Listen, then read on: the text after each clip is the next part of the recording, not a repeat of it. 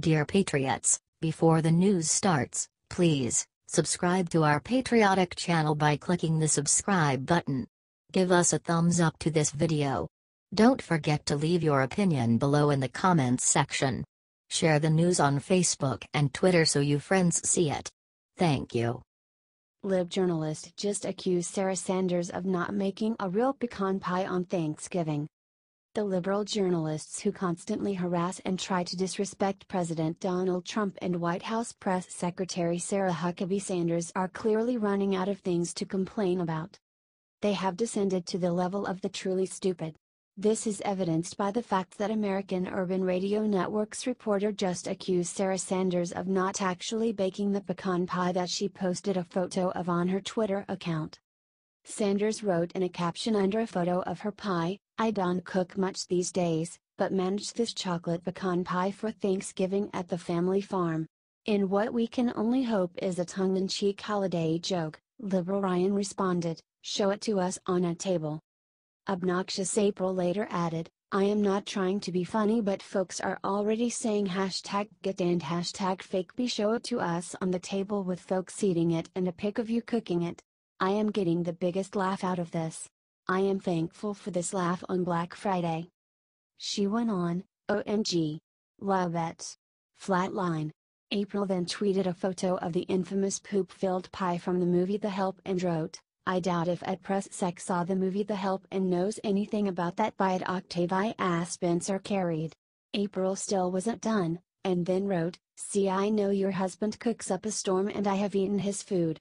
Beautiful pic of your real pie. And I do not want to leave the impression I was to taste at Press-Sec pie. Nope. Not at all. I hope they enjoyed the stock photo pie."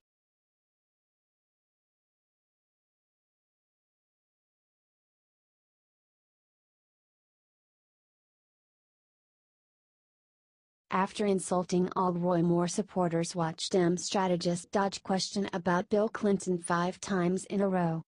Fox's Guy Benson interviewed Democratic strategist Zach Pecanas on Roy Moore. Pecanas has made it clear he does not like Moore, even calling him a pedophile, who wants to rape 8th graders. However, Benson asked if he would truly vote for a Republican over someone like Bill Clinton. Pecanas then dodged this question 5 times in a row. If Bill Clinton were up for election again, let's say he ran for president and were the nominee in 2020. He was credibly accused of forcible rape. Would Democrats vote for him over a Ted Cruz? I think history shows the answer is yes, said Benson. Look, I was 15 years old when Bill Clinton left office. That's the age when Roy Moore goes after most of his girls, said Pecanas, avoiding the question the first time. Would you vote for Bill Clinton if he ran again? Asked Benson. I think that all of these women need to be believed, and that we need to hold everybody accountable, whether it's Al Franken or whether it's John Conyers, or whether it's Bill Clinton, or whether it's Donald Trump, said Pecanas, dodging a second time. So you wouldn't vote for Bill Clinton for president against Ted Cruz? Asked Benson. Would you vote for Donald Trump?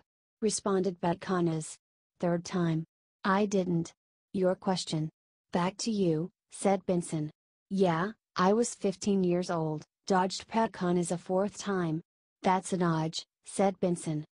I mean, look, I think that all women need to be believed, and, said Pecanas. Like Juanita Broderick, said Benson. I think women need to be believed, said Pecanas, dodging for a fifth time.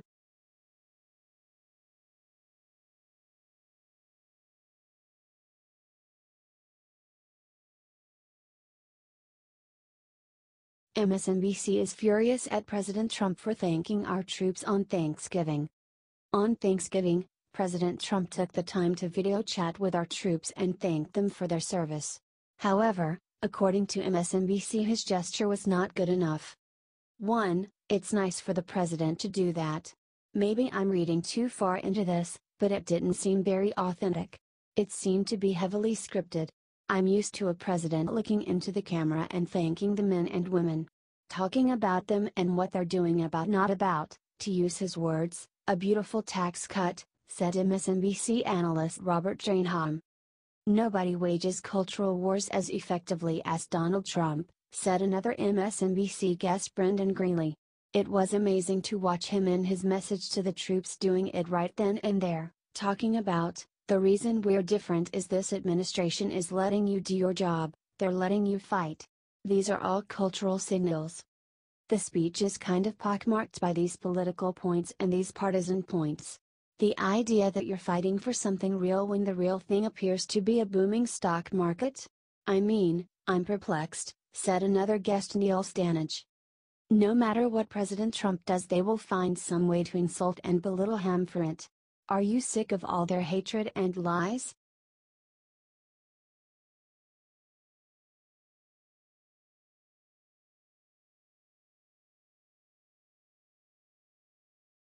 Be thankful. See rapper tell LaVar Ball what we have all been thinking.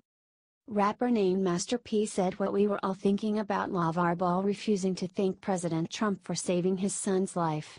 In multiple interviews, Ball refused to acknowledge Trump.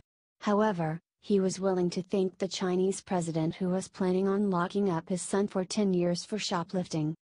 I just think it's a blessing to have your kids back at home, man. You gotta just be humble, said Master P in an interview with TMZ. Man, just be thankful that your kids are safe, they are not in prison, and do the right thing. Trump had something to do with your kid getting home, so, right is right and wrong is wrong, he said. He was then asked if he thinks Ball should thank the president for his effort. If that man, which had a big thing of getting his son home, that's what it should be. Give respect where it's at, he said. President Trump has had a lot to say about LaVar Ball himself. It wasn't the White House, it wasn't the State Department, it wasn't Father LaVar's so-called people on the ground in China that got his son out of a long-term prison sentence, it was me. Too bad. LaVar is just a poor man's version of Don King, but without the hair. Just think, tweeted President Trump. LaVar, you could have spent the next 5 to 10 years during Thanksgiving with your son in China, but no NBA contract to support you. But remember LaVar, shoplifting is not a little thing. It's a really big deal, especially in China. Ungrateful fool. Tweeted Trump.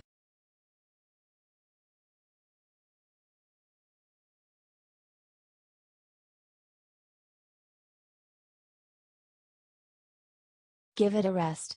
Geraldo shocks audience with epic rant agreeing with Trump on NFL. President Trump attacked NFL player Olivier Vernon for taking a knee during the national anthem on Thanksgiving. Can you believe that the disrespect for our country, our flag, our anthem continues without penalty to the players? The commissioner has lost control of the hemorrhaging league. Players are the boss. Tweeted President Trump. While many liberals are freaking out over Trump's tweets, Fox's Geraldo Rivera shocked audiences by agreeing with our president. The president senses he's on the right side of history and he's with a majority of Americans, said Rivera. You know, you can't say that about many, or too many other issues. But on this one, I think, people just get the sense, give it a rest. The world is not perfect. We've got plenty of issues. Let's put all of these divisions aside. Just enjoy your family. Enjoy the meal. Enjoy freedom, said Rivera. That's why when I saw that one player, the giant defensive player there, kneeling, I said now, what the heck, I mean, come on day, can't you even on this day, can't we all be united? He said. When you look at the bad news, the one guy protesting, the good news is that he was the only one protesting, as far as we know, he said. If we want to heal our country, we all need to come together as one every once in a while. Especially on holidays like Thanksgiving. Will liberals do everything possible to keep us divided?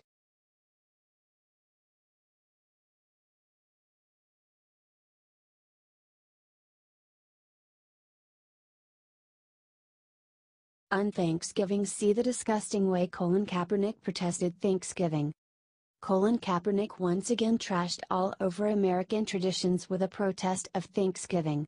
He spent his Thanksgiving protesting in Alcatraz.